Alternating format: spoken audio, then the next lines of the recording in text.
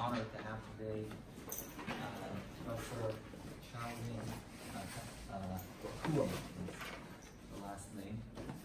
That's the pronunciation? Kuo? Yeah, yeah. Okay. And he is not that stranger who was sitting here last time. You know, he wasn't some infiltrator, but he was this very thorough lecturer who wanted to maximally tune the current lecture to be complementary to the one that we've heard on Tuesday. So it's also going to be about extremely exciting topics that have to do with information, order, and the Big Bang, and obviously direct relevance to our science of information. Thank you. Okay, so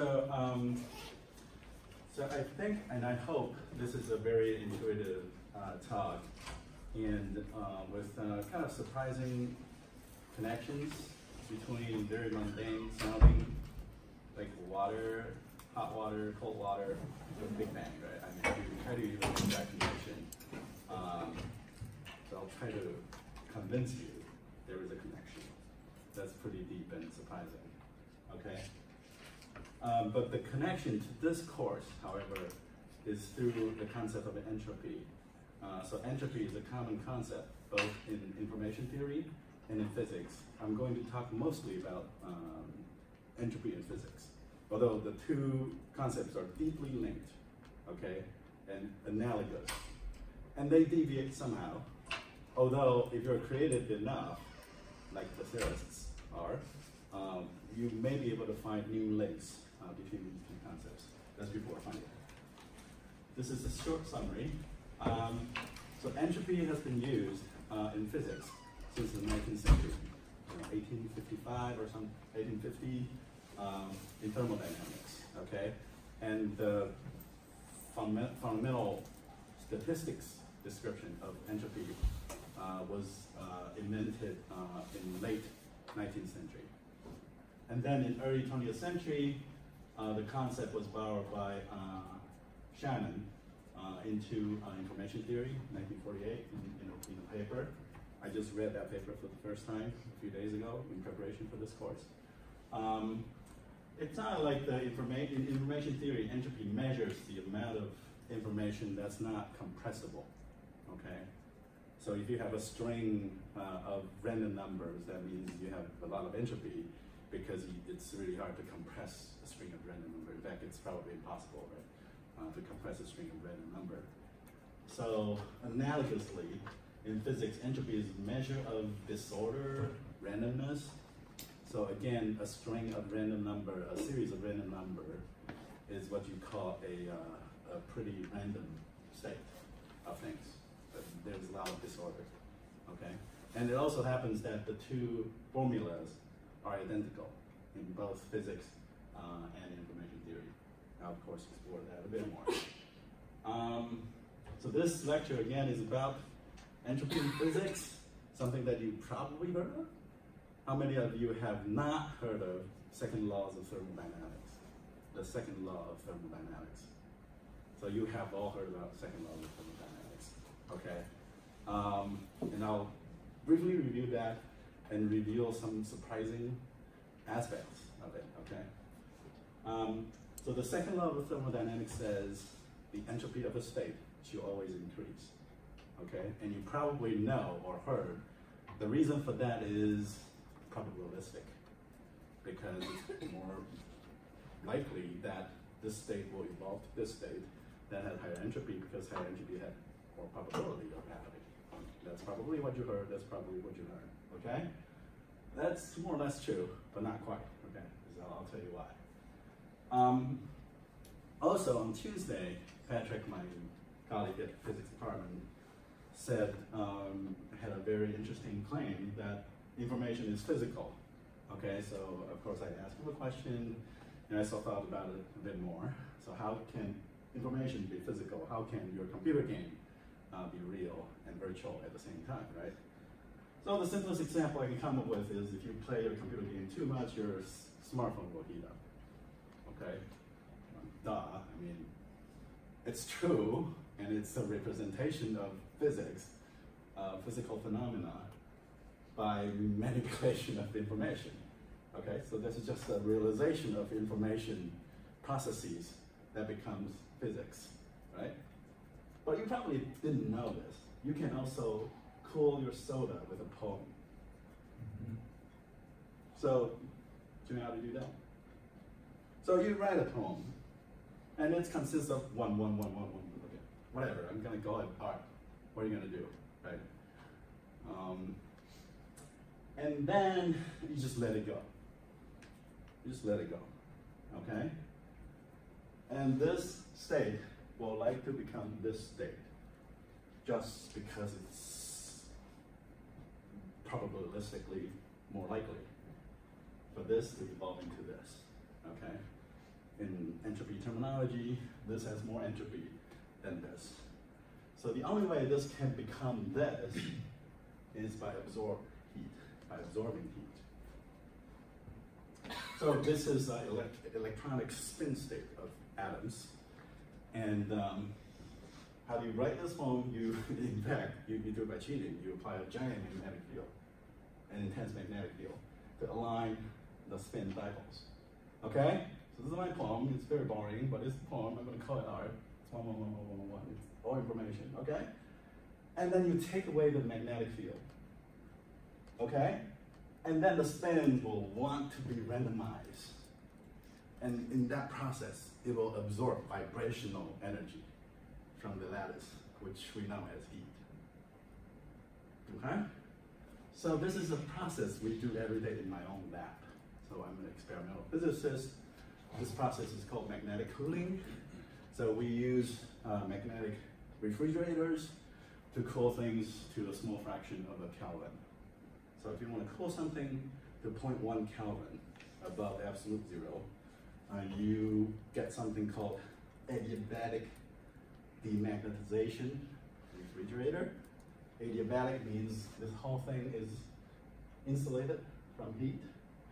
Demagnetization means you apply a magnetic field first, and you take away the magnetic field, and then it cools. Okay, so this is called an ADR. You can look it up. Okay, and it's, you know, this is how information can be physical. Another example. If you want to realize something that has information, that has digits, that has bits, then it will have physical effects. Okay. So the history of entropy is kind of interesting. So physicists invented a macro concept of entropy largely to describe a lot of phenomena in physics that are irreversible. Okay, so this doesn't have copyrights. I just stole it from the internet, so some sources. But this is some precious image from the internet. Somebody's unhardy desks. But in physics, as you know, in the real world, entropy like to increase. You know, a tidy desk will become bad. You know, time naturally. It's harder to go from there to there. It will be unnatural. This is known as the second law of thermodynamics, right? And the concept of entropy was invented to describe that. So, this is the most mathematical side. Just show you the identical formulas for entropy in thermodynamics and in information theory. Okay. So what happens is, if you have a bunch of processes, a bunch of states, and the probability of each one is p, okay, and you can define a quantity that is the sum of p multiplied by log p, okay? This is basically a weighted sum of log p by the probability, and you have add a negative sign. That's what we call entropy, both in physics and in information theory. So in a lot of cases in physics, okay, these microstates, these little states, have identical probabilities. Okay, so if you have n of these microstates, you plug n into p, because if you have n, equally likely microstates, the probability of each happening is 1 over n. Okay, so you plug n into there, of sudden, and you sum it over n times, n cancel p, because p is 1 over n. This goes away, and this becomes 1 over n, which is n to the minus 1 power. That negative sign cancels that one. It becomes this. Okay? So this is like silly math, but it's so important that, you know, this fellow, Ludwig Boltzmann, inscribed that formula on his tombstone. You heard about this? Okay. It's also unfortunate that he committed suicide at 40 because nobody believed his theory. And he has a mental illness. Okay? But this is a huge deal in physics. So the concept of entropy was invented 25 years before he came up with this formula in a more mathematical, you know, empirical sense, okay, to describe how you mix hot water with cold water, and the sum of the entropy of the new system is now larger than the entropy of the cold and hot water, and that describes the second laws of thermodynamics. Entropy increases. And he was brilliant in describing that mixing, that increase of entropy in terms of microphysics. He figured out why on a molecular level, okay? By assigning probabilities to each microstate and just count up the number of microstates that correspond to a macrostate, okay? Mixed warm water, and was more or less successful in explaining why entropy tend to increase. Okay. All right. So conceptually, entropy in physics measures randomness for the number of microstates in the simplest case, where Boltzmann, yes. Can you maybe give an example of what you mean by a microstate? Yes, I'll give you an example in the next slide. And it was invented to quantify the previously invented concept of entropy that was invented in turn to describe irreversible thermal processes. Okay? So I know more about this than this, but I'm going to describe what I understood in the past week when I was reading about this. So conceptually, this quantity measures the amount of incompressible information content of data. Again, if your data is 111 all the way, it's easily compressible to be, I have 50 ones, right? So your 50 digits become a sentence. I have 50 ones later, right? But if it's 50 random numbers, then you can't compress that. And the probability of that is equal, then you can't compress that. That will maximize this quantity of entropy defined by Shannon. Okay? So as far as I know, there is no second laws of thermodynamics, for this Shannon entropy, nor the concept of temperature, okay, in Shannon entropy. But if you're smart, you can think about the deep links. But as far as I know, nobody came up with the connection quite yet. Okay. Yes. So this is an example of macrostate versus microstates. Say you just toss two dices, and you're just comparing the results in a bet, right? So the end result that matters is the sum, right, of the face values. And of course, it goes from 2 to 12. Okay? So I'm going to call the sum the macrostate because that's the end result that matters, right? That determines whether you win or lose, right?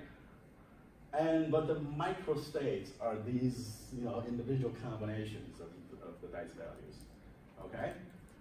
So just by looking at this table, it's much easier to get 7 than 2 or 12, because this macrostate of 7, sum of 7, corresponds to 1, 2, 7, 4, 1, 2, 3, 4, 5, 6 microstates.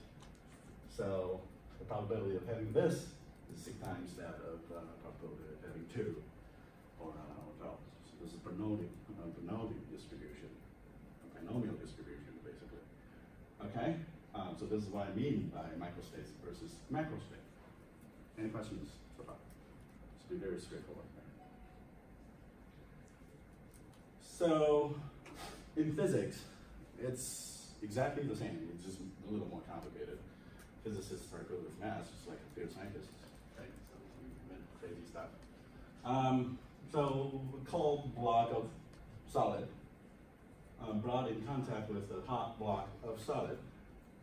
Okay, and you can calculate the number of microstates corresponding to cold block. So the atoms are moving around, and the atoms are moving around even more violently in the hot block. And then you brought the two in contact, and heat get transferred from that way to this way, and the two mixed up, and the molecules are all moving at a more medium speed. Okay?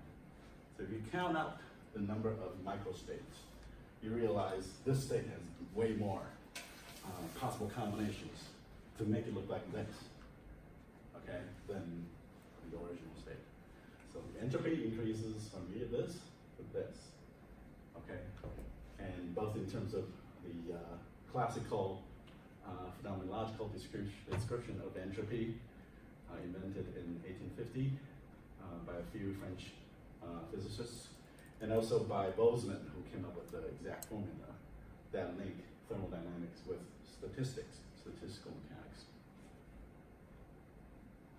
So far so good, but I wouldn't be giving this talk if it were this easy, right? But this is probably the part that you've heard of, or probably learned about. How many of you have taken physics 20 series or physics 20 series or 40, 20 or 40? Okay, so this is probably what you talked about, what the lecturer talked about, or what you deal with. Yes? Or will be dealt with in the future. Sorry. Yes. And here, the entropy of the warm water, the warm state, is obviously more than the cold one. But it's more than the sum of these. It's more than the sum. It's That's more the than thing. The sum of these. Yes, it's more than the sum of these. So it's impossible or probabilistically unfavorable. Crazy word. But for this to spontaneously develop a cold block here and a hotter block here, even though it satisfies energy conservation, but it's just extremely unlikely for that to happen spontaneously, even though it violates no energy conservation laws. It just won't happen from a statistical point of view, right? Because that state has way fewer microstates. So if you believe this, the number of microstates corresponds to probability, as Boltzmann realized. Okay, then you naturally explain that phenomena that we know of. All right. Now, here comes the surprise. Okay. However, just within a few years of this proposal, Boltzmann's proposal, I think a Dutch physicist came up with a counter argument. This is not well known at all. This is not well known. In fact, I knew about this only after I turned 30. Okay, so I learned about this, of course, in high school, but also in college. Went to a PhD program in Berkeley. It's not as good as Stanford, but it's still. Just kidding. But nobody told me about anything beyond what I just told you. Nobody connect this with Big Bang. How would you? How do you connect this with Big Bang, right? And indeed, this counter argument was proposed a few years after Boltzmann, but then quickly forgotten, okay? Until 1980 was brought up again. I guess physicists were busy doing general relativity first, then quantum mechanics, and the field theory, standard model, atom smashers, all of that, and they forgot about thermodynamics. Okay. So it's not a coincidence that the person who reproposed this puzzle was Roger Penrose, who of course worked with Stephen Hawking on black holes. Okay? And this is in 1980, so after all the theory of black holes, which were around 1970. Okay? So the counter argument goes as follows. So in microphysics, many laws. In fact, nearly all of the laws, you can just, for all intents and purposes, you can just think of all laws of physics had something called time reversal symmetry. What does it mean? It means if you play a movie of a dynamical process, forward or backward, both should satisfy the laws of physics. So this molecule bounces like this, it satisfies the laws of physics, energy conservation, momentum conservation, and so on. But the same works if it's going in the reverse direction, if you just play the movie backwards. Okay, so the two molecules collide with each other. You play the movie backwards, okay, it still satisfies the laws of physics. In other words, in the realm of microphysics, you can play, there's time reversal symmetry. You play the movie backwards, forwards, you shouldn't see any difference. So that's true for mechanical systems, electromagnetism, and particles and fields. Depends. Fancy particles. Okay. So only some extremely rare event, okay, violated this, and that's inconsequential to our discussions. Okay. And this was known back in 1875 already. Okay. So the puzzle, the paradox, goes as the following. First, we follow Boltzmann and Maxwell and Gibbs. So these are the giants of statistical mechanics. Okay, so they came up with the entropy, explanation, the laws of thermodynamics, and so on. Okay, and again, I'm just going to review what I just told you. Say a snapshot of a physical process. What is this? This is an enclosure. This is a chamber. So it has molecules, air molecules in it. And it just happens for whatever reason, okay? We're going to try to figure it out, okay? For whatever reason, what do you notice about these molecules? Do they look normal? Okay, so they're all on the left-hand side of the chamber, okay? And without thinking about what happened, you probably know what happened. There was a wall here and you just took it away, something like that, right? Okay, but forget about that part. This is the state you're given. You're trying to predict what will happen next.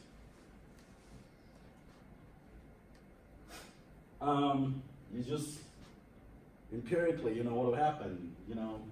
Those molecules will go ahead and fill the entire space in the chamber, right? There is thermodynamics explanation for that.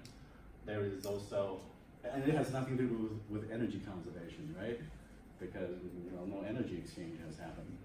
Okay, this is a closed system. So it must have something to do with statistics or entropy. And using the language we just learned, this particular macro state of molecules filling up the entire volume, this macro state corresponds to many, many more micro states. Okay? It's a bit hard to explain why. But you can just, space, the amount of space available counts as microstate. So in physics, space and momentum, okay, and the product of the two is the element of microphysics, of microstate, if you will. Okay, don't have to think too hard about this. But I can just tell you, this one corresponds to many more microstates than this one. So in terms of probability, in terms of statistics, this is overwhelmingly more likely to happen than this. So naturally, this will evolve to that, right? So far, so good. This is what Boltzmann thought, okay? But then I'm going to ask you to predict, how does this happen? How did this happen?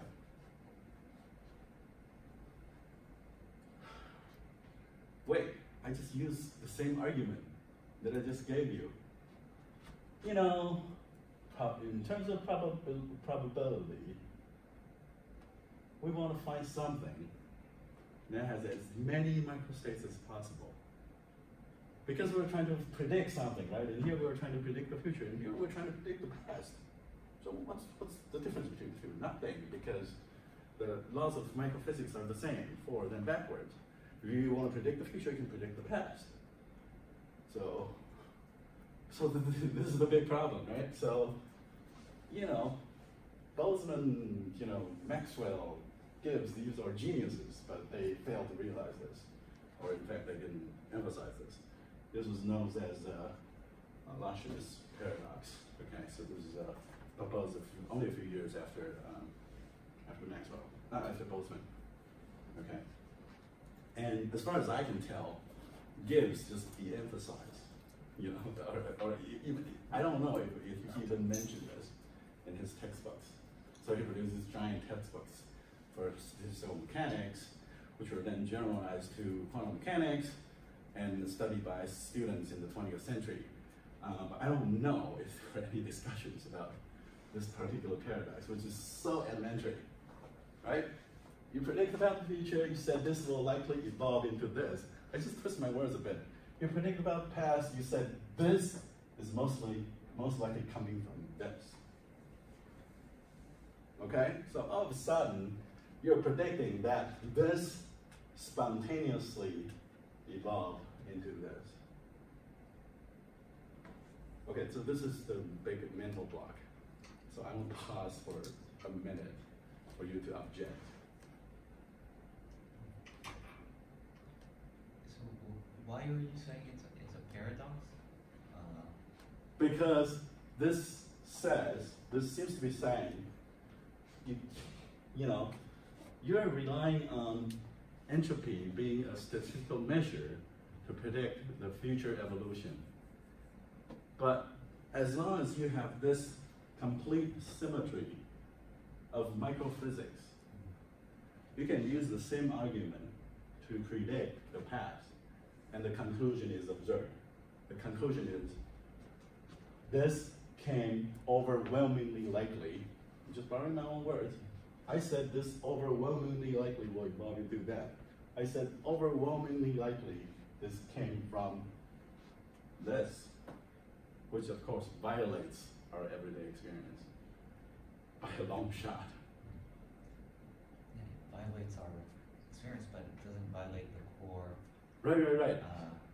Premise that we talked about. But the whole point of this invention was to explain why your desk goes from here to here. Why this evolves to that. And why this evolves to that. Now, Mr. Loschmidt said you can't do that. Because using the same argument, you will say, you know, this will spontaneously evolve into like this being hot, this being cold. If you just turn the time backwards. Okay? And like I said, people forgot about this, okay? So he objected, and people tried to fix it, they wouldn't. But then all the other excitement happens in physics, right?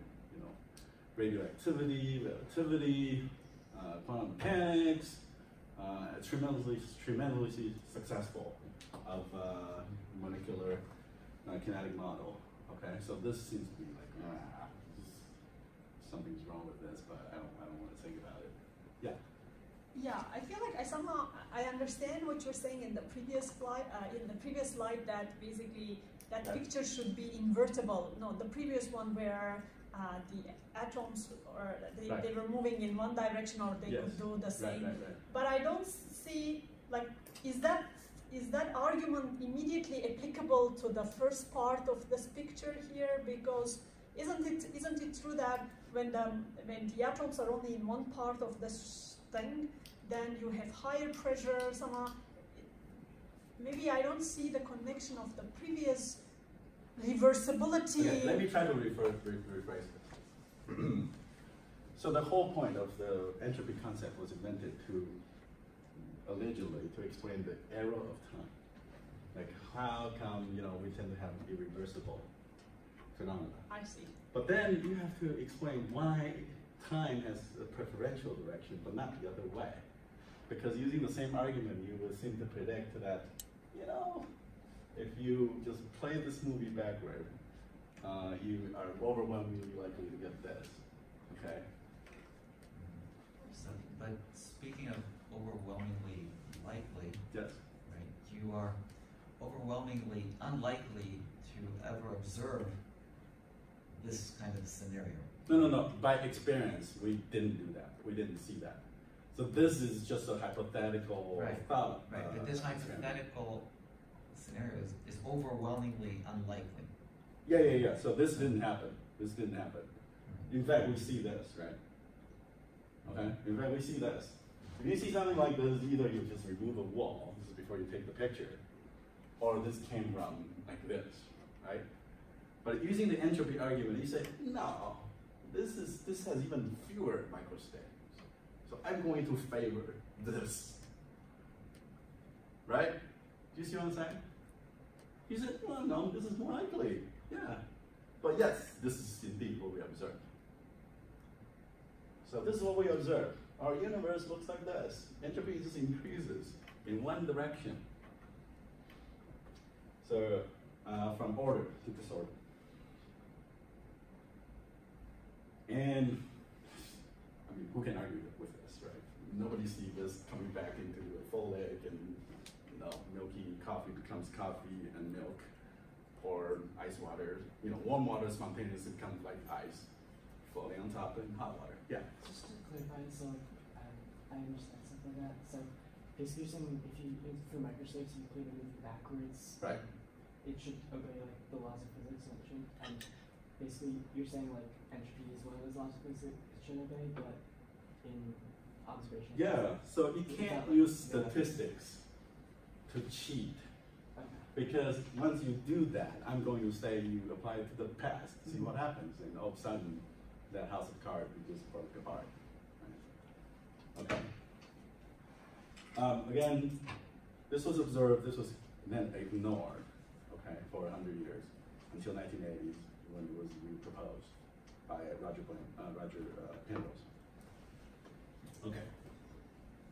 So far so good? Okay. Now, the big surprise. Okay, so summary. So our universe shows a clear error of time, okay? And because of time reversal symmetry in microphysics, the presence of error of time cannot be explained by superficial probabilistic arguments, like the one proposed by the giants of physics, okay? So the surprising answer to this puzzle was proposed in 1980 by Penrose, was that we inherited the order or the low entropy state from the Big Bang. Mm-hmm.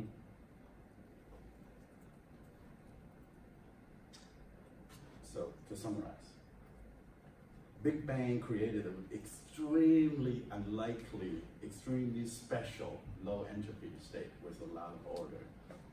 And we're in the process of evolving to the norm of high entropy thermalized state, if you will. Okay, so that's the explanation here. Okay, so let me break that down a bit more. Okay, or just to show you, this has connections to one other interesting argument that you come across sometimes. Okay, so the argument goes as the following. So we know the second laws of thermodynamics tend to increase the entropy, tend to have the entropy increasing, tend to have, if you just let things evolve, things will go from ordered state to disorder. Right? And yet, you have the Earth born out of the cosmos or whatever, claimed by astronomers like you guys, right? And you just let it evolve for 4.5 billion years. And this is what we had. We had iPhones. Nobody can dispute that this is a highly ordered state with extremely low entropy, with highly complicated programs written in here, with all the touch screens, completely benign. Extremely highly ordered state very, very low entropy iPhones. The most complicated and also most expensive machines human ever built showed up on Earth spontaneously, illegibly, if there's no intervention here. And then DNAs, that we all have, and it has complicated long chains of code, and supposedly just produce a human being giving a lecture here with things like still remember, right? These all seem very bizarre. Like, how can these, highly unnatural, seem highly ordered state spontaneously happen on Earth when you just let it evolve? So, to answer that question, I want to point out something that's less obvious. I'm going to say, again, you're not going to have heard about this. This is also a highly ordered state. Not less than this one. A bit less, to be honest. But this is still a highly ordered state, our solar system. Let me just give you the answer before I go to the punchline, okay? And so is this. So is this. What is this? This is a galaxy. I'm an astronomer. I'm an astrophysicist. That's what I do. So that solar system is somewhere in the air, in the spiral galaxy, self-gravitating, is going around, under gravity. I'm going to claim this is also a highly ordered state. Okay? I'll tell you why later. And so is this. I'm going to tell you, this, our universe, made of galaxies. So each one of these smudge. This is a picture of Hubble Space Telescope, by the way. This is what your parents paid to build. So you should know more about this. Taxpayer money. So each one of these is a galaxy like our own. Okay? So it's 100,000 or 80,000 light years across. So light takes 100,000 years to go from one end to the other. And each one of these smudges is that. It is something that looks like that. I'm going to say that this, in other words, our universe, okay, is just as special as iPhones and LSC machines and DNAs that I just showed you. Why is that? Because, again, so this is the part that Penrose contributed. What Penrose realized, Penrose is a mathematician. Yeah, he visited Stanford all the time, by the way. He's now 85, and he gives a lot of lectures here. Penrose realized that astronomical systems, self-gravitating astronomical systems, can always collapse, contract, and release potential energy as heat, which will increase the overall entropy. So the puzzle, the big specialty here, the special things about this is that gravity only attracts, okay, on large, yeah. And is that increasing overall entropy of the universe? The entire system, or of the entire system. Of the entire system. Because it would be, if it releases it, it would be losing. Yes, yes, yes. So this is a picture of a globular cluster. For this to lose entropy, to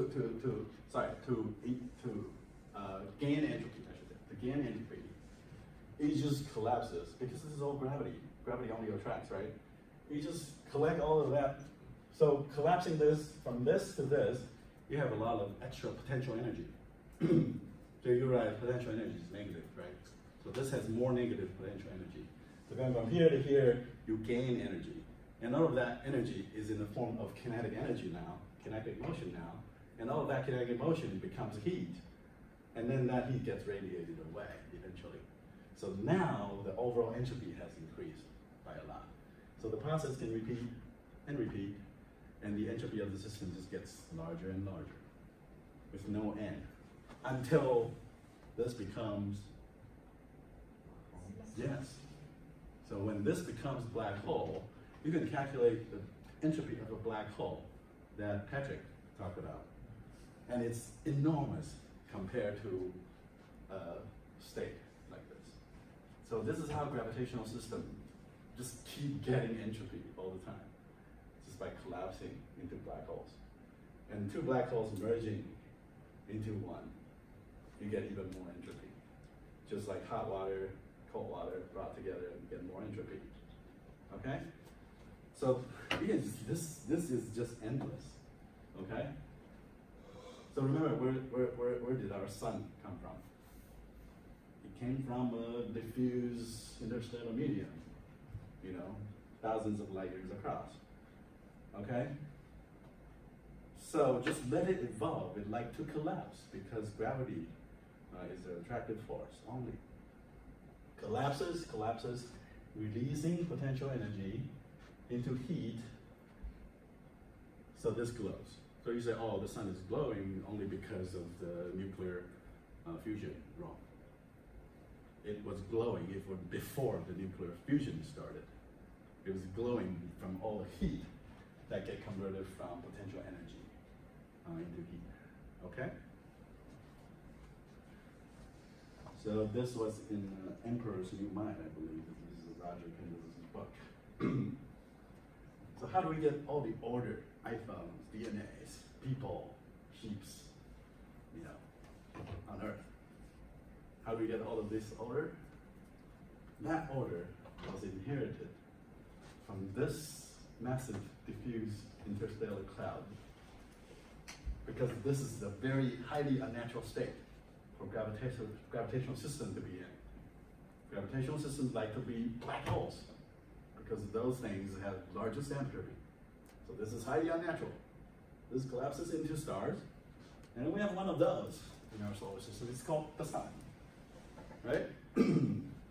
Gives off short wavelength radiation, which represents highly ordered form of entropy, of energy. So you know photons have energy. A gamma ray photon can have the same amount of energy as, you know, radio wave, if there is enough radio wave, right? But a gamma ray photon is a much more ordered form of energy than thermal radiation, infrared radio, okay? But the sun gives us order, highly ordered form, short wavelengths, you know, ultraviolet, you know, radiation, visible wavelength radiation, and the Earth gives back infrared radiation as waste heat. Just thermal radiation from the Earth at 300 Kelvin. The sun is sitting at 6,000 Kelvin, so that wavelength is a lot shorter, and the Earth gives back, you know, just useless waste heat. So this becomes an engine, okay? So all the order that we see and experience on Earth comes from the short wavelengthness of the sun, of the sunlight. So we receive the order, we receive the low energy, a low entropy state from the sun, and the sun received that from interstellar medium, diffusely distributed, because this is not the natural state. So it has a lot of order in it. And that received it from proto-galaxies, you know, and that received it from the universe. Yes? So when you say like inherits this order, you mean like through some sort of radiation? Yeah. So yeah, let me expand a little. Right. So as long as the total entropy of the system, including the sun, increases, you have nothing to worry about in terms of second law of thermodynamics, right? So a bunch of people who advocate for intelligent design, to be frank here, said, you know, the only reason you have this order on Earth is through divine intervention, right? Because how can you have the iPhones? If you just let Earth evolve, things will just turn to chaos. But in fact, they're ignoring that we're receiving order, this highly ordered energy format from the sun. Okay? So this is just and the total entropy increases because of this useless waste heat has a lot of entropy. Okay? These two combined, get this, you can have a bit more order. That's fine because there's a lot more disorder getting released back. Okay. So why did I say this is Big Bang? Because Big Bang gives us a uniformly distributed space filled with matter. And that's highly unnatural. If Big Bang just gave us black holes and nothing else, then it's natural. But instead, Big Bang gave us this uniformly distributed matter and just let it evolve under gravity. And when you have slight overdensity in some places, just like capitalism, it attracts even more money or mass around to make even more massive objects. Okay, because gravity only attracts, right? Want to see the movie again? So initially we have uniformly distributed matter with a bit of noise. So that noise part is interesting, but I had no time to tell you about that noise. So this is what I do for a living. So what I do for a living is to measure that noise. Yeah. Oh, sorry. So this represents 1/4 the size of the universe. Okay. So looks like the box didn't change its size, but because we were just zooming out. Okay, because the universe is actually expanding, right? So we're just zooming out, and this represents the size of the universe, 1/4 the size of the universe. So Z of 30 means the size of the universe was 1/30th of its current size. Okay, roughly speaking. Okay. So entropy is increasing, and this is our universe now. This is computer simulation. It looks just like ours. If you just do the statistical measurements, all the properties are the same. And that universe looks like this. And then what happens? Then there are a bunch of stars, like our own sun, and so on. And what happened to these stars? Well, these stars, depending on their masses, they end up in one of these remnants. So if you don't have enough mass, you can live forever as brown dwarfs. If you have one solar mass, like our sun, then it's going to become a red giant, burning all the lights around it, like us. And then it becomes planetary nebula, and then cooling gradually as white dwarfs. If you have more mass, then it's more exciting. It blew up. It blows up as supernovae. Okay,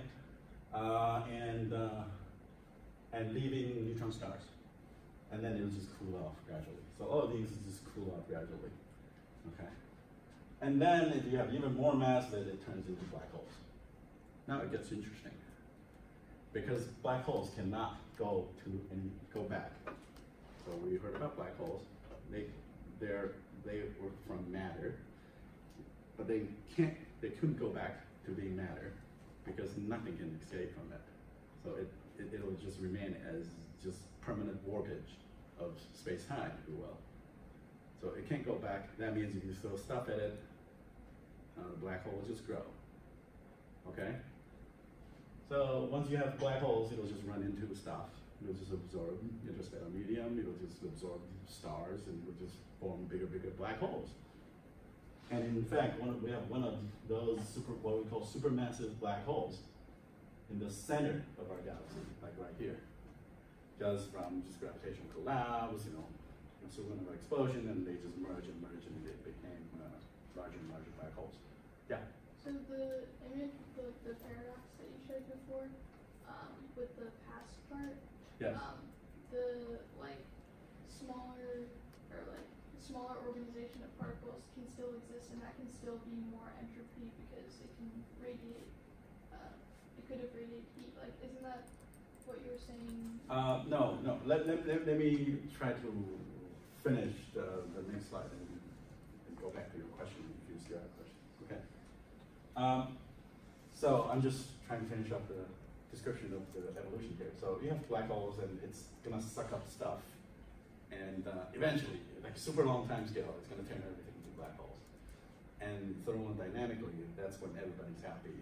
When entropy is high, it's equilibrium, right? Of course, this is a very different universe than what we are familiar with. But in terms of physics, that's a more natural thermal universe in equilibrium. And we are living in a very, very special universe. Not only because we have all this stuff, but it's related to why we have all this stuff. Okay? And that order came from this initial condition. Can you imagine this was only realized in 1980? Okay. So this is even more evidence of that picture. So this is, so Patrick showed you this, right? This is the detection of two black holes merging into one. If you just calculate the entropy, yeah, it increased. The entropy increased. The surface area, which represents the amount of entropy of a black hole, increased just by merging. And this was an incredible technological miracle for this to happen. This was from Nobel Prize website. Okay, this is the grand summary. The reason we're seeing an error of time, okay, is because we're still pretty close to something special. Because we inherited something that's really special, that has a lot of order in the beginning, and we're just seeing the effect of that. That's very different from the universe filled with black holes. And physically, that's what's going to happen. Okay? The universe is definitely moving in that direction. Okay? So we never see black holes turning back into molecules, evenly distributed. Just like all the other thermodynamics examples. Okay.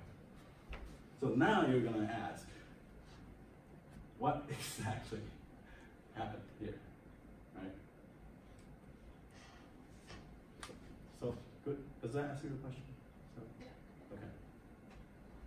So now the big question becomes,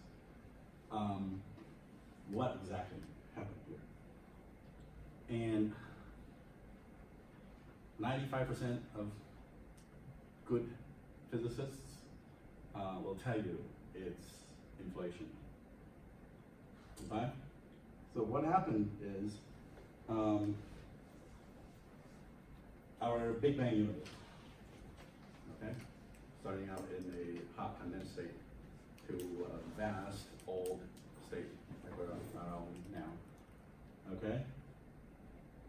Our universe is one of many bubbles. This picture is in particular called chaotic inflation. Okay? And what we know as the beginning of everything of our universe is really just a branching point. Okay, just when this particular bubble started. So, of course, the inflation theory, okay, which agrees with all known physics, general relativity and all of that, were derived to explain other puzzles. But a very natural consequence of that is the universes can just spontaneously happen, okay, just by chance. And if you don't, there's no universe, then there's no universe, but when it happens, it'll have certain properties, okay? And we kind of push, and that inflationary mechanism naturally gives you this initial condition, okay? So there are a bunch of properties about this initial condition that inflation can just naturally explain from dynamics point of view, okay? Yeah, so if gravity is pulling everything together, Right. and like we're moving forward in a way like where there'll be lots of black holes, like if everything is pulling together, how is the universe expanding? Right. So for example, gravity is pulling everything down, but yet this thing was moving up for a while. So you just need that initial kick. As long as it was slowing down, everything was fine, right? Because it decelerates. Mm-hmm. Now, our universe doesn't work quite like that. Okay. Up until 1997, that was the correct picture. But after 1997, we realized that the expansion of the universe was in fact accelerating. So forget about what I just showed you. Okay, but I'm just telling you, it is possible for a system to be expanding while it has contracted force, as long as you have an initial kick. That's all. a bomb can just fly off, right? Okay. And inflation is that explosion mechanism, so to speak.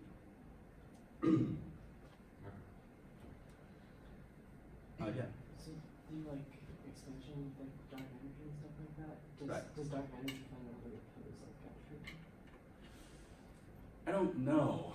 Yeah, I don't. So far, my lecture involves no dark energy until just now, right? Just the accelerated expansion of the universe.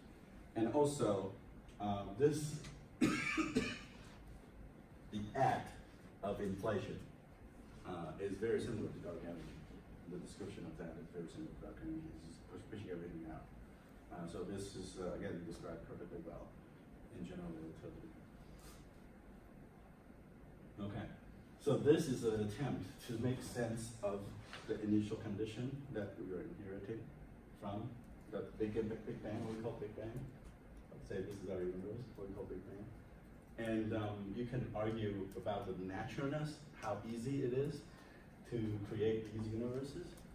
But as long as space and time is infinite, it is in this picture, right? So it goes on forever. They can have multiple universes. This is a multiverse picture, if you will, of other universes picture. Then, you know, even though it's unlikely for something to happen, it can still happen. And if you have no observer to observe nothingness, then what are you complaining about? So whatever you observe must have a universe in it. We must be observed from a universe, okay? But that explanation is controversial. People are still trying to make sense of whether the statement, chaotic inflation, actually made the beginning more natural, okay? Because after all, we realized Big Bang was very special, it created a very special initial condition, and you don't want to just hand wave, okay, and say, hey, you know, because we're here, we know it exists, you know, it seems a bit unsatisfactory to a lot of people. Does this also mean our universe can give rise to other universes via? Yeah, it's possible. So, in fact, because we don't quite understand what exactly happened here, you know, there are people speculating that, for example, a crazy person tried to stop LHC, the CERN accelerator, from colliding particles. They say, oh, you physicists don't know what you're doing. You're going to destroy the universe, not just the Earth, because you're going to create another Big Bang. This is by colliding particles. Okay, because, you know, in fact, you know, they don't understand exactly what happened here. But, you know, we use other arguments to shut down the guy so that they can still run their experiment and then create a universe. That's what we, right. Any questions so far? So is this chaotic inflation, is this like some kind of a mathematical theory? Like how, is this just at what, like how developed this is? Like, So the calculation was entirely done in general relativity, which is very well established and verified over and over and over and over again in calculations like this. Okay. So what's unclear is whether there is such a field that generates that reaction. Once you assume there is such a field, and you just plug that field into the calculation, this comes out. This initial condition comes out. And you just let gravity evolve.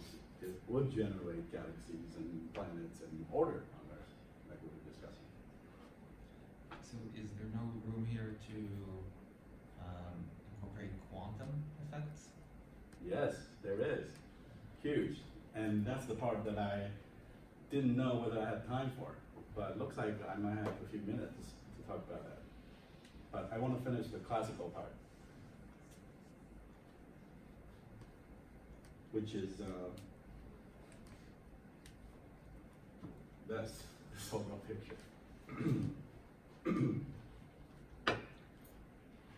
And of course, this picture was only clear after the discovery of theoretical discovery of black hole entropy, of course, in the 1970s.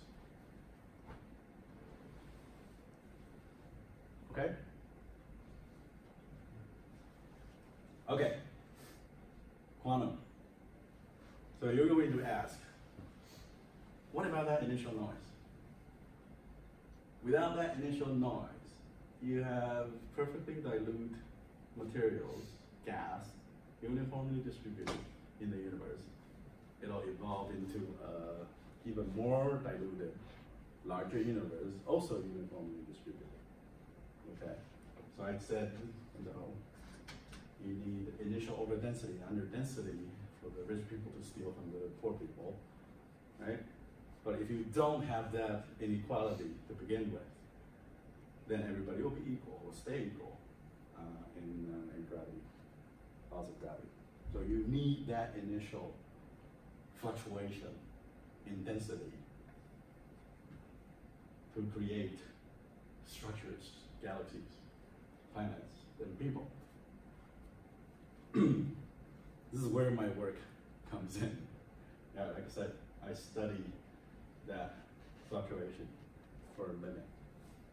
Okay? And so as far as we know, that fluctuation came from quantum mechanics. Okay?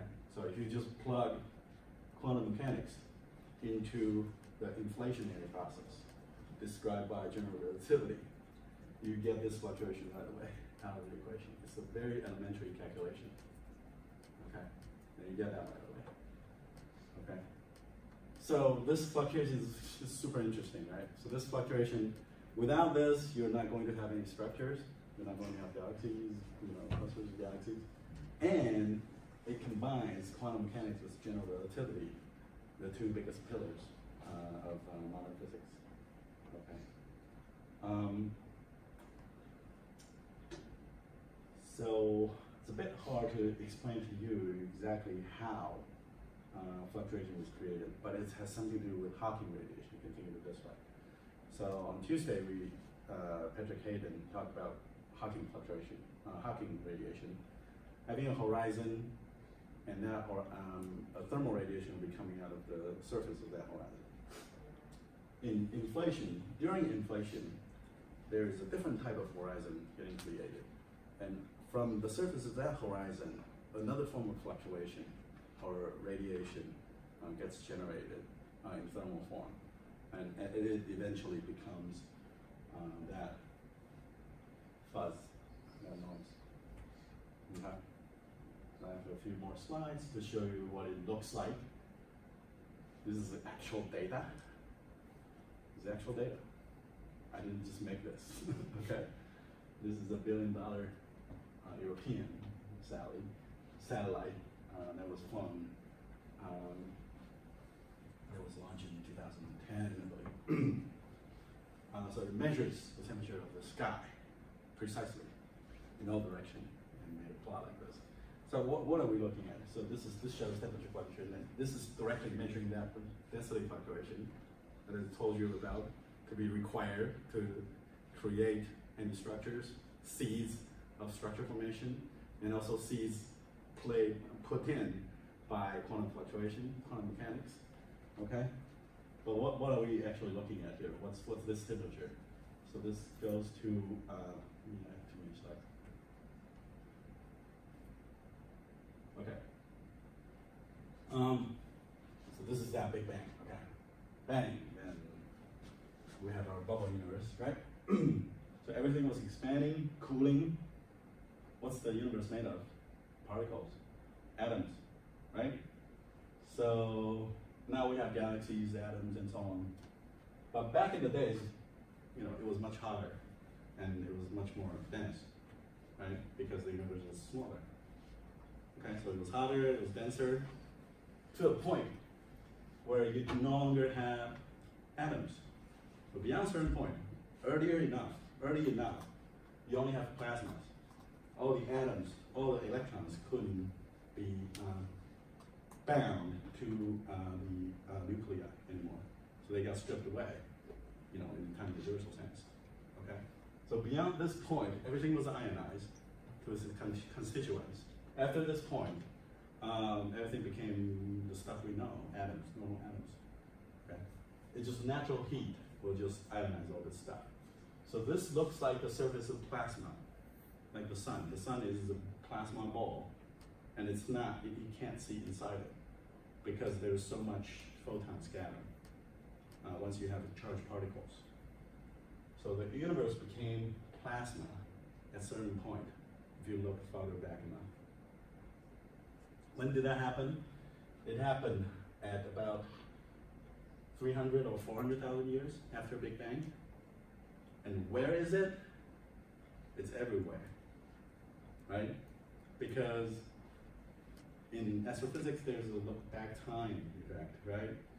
You look at the moon, you see it as it was 1.3 seconds ago. You look at the sun, you see it as it was 8 minutes ago. You look at Uranus, it was a few hours ago, because it took time for light to travel. You look at Andromeda Galaxy, you were looking at it as it was 3 million years ago, and that was the most nearest galaxy 3 million years ago. So look anywhere, in any direction, far enough, you're going to reach the beginning, not the end of the universe. You're going to reach the beginning of the universe because of the look back time effect, and because the universe has a finite age. So this radiation represents the beginning of the universe, and it's in all directions. So just look in all directions and measure the temperature. You're going to measure the initial density fluctuation of the universe when it was only 300,000 years old. And you said we can't see beyond that, right? Can't see beyond that with photons. You could see beyond that with other stuff. And that's what I really do for a living, but I have no time to tell you about that. Okay? So look in any direction, you hit this firewall. It's known as the cosmic microwave background radiation. And you measure the fluctuation, temperature fluctuation of cosmic microwave background radiation. You see something like this. So you see fluctuations of tens of microkelvin. Okay? And you can study properties of the early universe as it was oscillating, and so on. I can tell you from personal experience, this is all real. Why is that? I've been measuring this since I was at Berkeley as a grad student. So we built our instrument in our labs. We take it to the South Pole. Yes, I have experimented at the South Pole. I still do. And we measure the sky, and we can see. We can't see the entire sky because the Earth is in the way.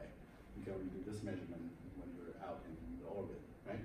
And you can just measure a small patch and just compare it with what Planck measured. It's completely the same. And we can do the measurement in a few hours now. Okay? Why do you go to the South Pole for these measurements? Because what happens is this radiation, this thermal radiation, okay, which represents the ionization energy of hydrogen atom, okay, or a few thousand Kelvin, gets redshifted. All the photons get stretched out to microwave radiation. So microwave get easily absorbed by water. So you want to go to the driest place on Earth, which turned out to be South Pole, because all of that water vapor is frozen on the ground. It's the ice shelf. So far. Yes, so far. Right. But South Pole turned out to be the biggest desert, the driest desert on Earth. So you just collapse all of that water into a column. You have 0.2 millimeters worth of water. You do that here, right now you probably get 5 meters because it's actually raining. But even when it was not raining, you get 10 centimeters of water. At South Pole, it's 0.1 millimeter. So you do these experiments in space, or at the South Pole, or high in Atacama Desert in Chile, something like that. So if I follow, one of the main points is that when you incorporate quantum effects, Yeah. You realize that there's nothing miraculous about our There's nothing acceptation of the miraculous universe. about those. It's still kind of a mystery if you really want to study what happened, like what gives rise to the initial conditions that gives you a inflation in a chaotic inflation picture. The conditions have to be right, and it's a very active area of research that my colleagues cared about quite a bit. And there are people claiming, well, no, we can never do it. It's just as unnatural as without inflation. But I'm going to say they're wrong. So I think inflation is still a great picture that at least solve a lot of the problems, 90% of the problems, if not all of the problems. So, is there anything miraculous about the Earth and life in it? So this is a whole nother talk, which actually prepared, but it has nothing to do with information theory or entropy. But I gave that talk, the title of that talk is Our Place in the Universe, as my last lecture, just before Thanksgiving, right here in this classroom, to physics 50 students. So I'm taking them to observe these planets and galaxies and supernovae and so on. And I also give them lectures to give them background. So in my last lecture, I talked about our position in the universe, in which I talked about what's something called Fermi paradox. And I talked about the search for extraterrestrial life, and more anthropic stuff. What do I mean by that? So I just mentioned it very quickly that, in order to have an observer in one of these universes, that universe must look like something. Otherwise, there wouldn't be any observers. A very trivial example is, our solar system turned out to be stable. So you can say it's a trivial statement or it's a profound statement, either way.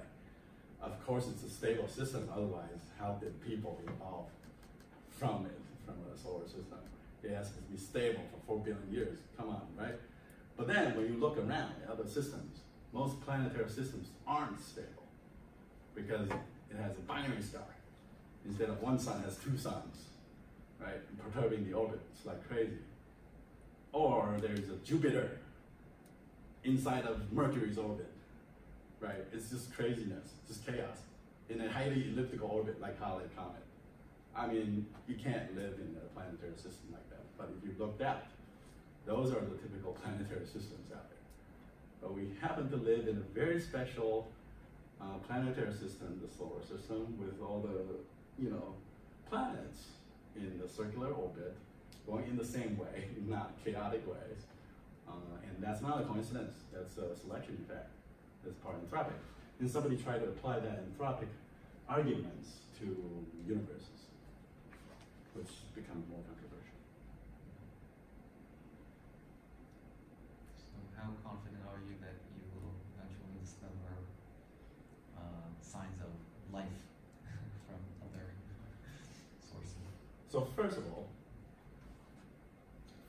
if this is our galaxy, if this is not our galaxy, we can't see our own galaxy in pictures. But if this were our galaxy, forget about all hope of communicating with any other galaxies. So remember, the nearest galaxy to us is Andromeda, and it's 3 million light years away. So light takes 3 million years to go from here to here. So forget about communication with folks on Andromeda Galaxy if there are folks on Andromeda Galaxy. But why forget? Why can't I think about receiving a signal that they sent 300 million years ago? 6 million years? Or whatever it is. Yeah, 6 million years is a long time. I don't know, about you. No, but again, why is it not realistic to expect that I'll get signals that suggest that there was life in that galaxy? So in order to have that discussion, that many years ago. in order to have that discussion, I think we have to discuss Fermi paradox, but we don't have time to discuss that. Okay. And just a question, maybe related to that.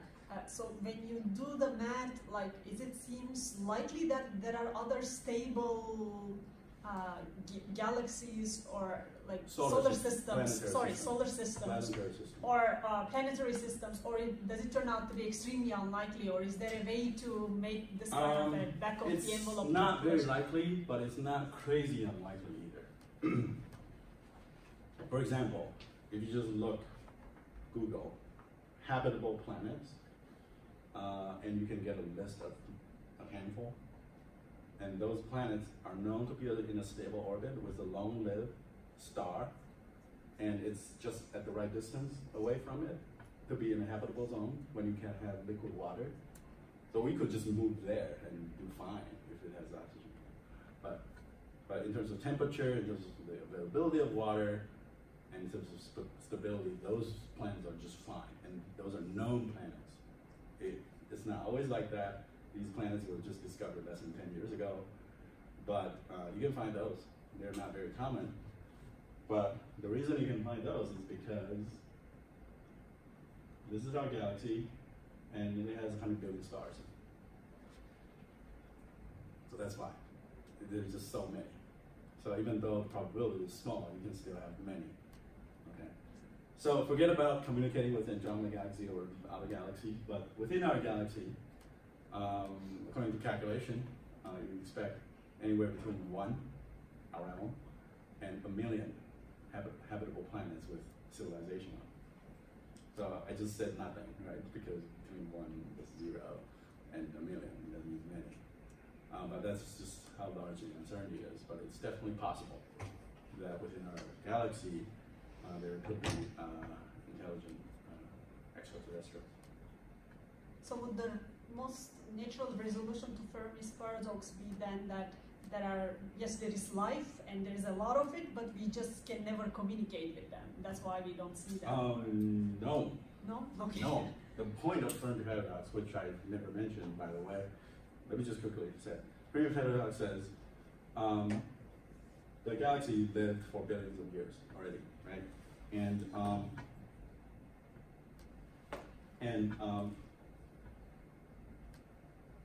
it doesn't take that long to colonize the galaxy if we want to. So it takes millions of years. But millions of years is nothing compared to the billions of years it had lived. What do you mean by colonize? So if you just send probes out. We've already started. We already sent 2 probes out. Okay? So if we start sending probes out, like some rich guy, Yuri Milner, wanted to send even more. So he put in $100 million, he wanted to send more probes out. Okay? So if you want to just send probes around the galaxy. So probe, you mean a satellite? Yeah.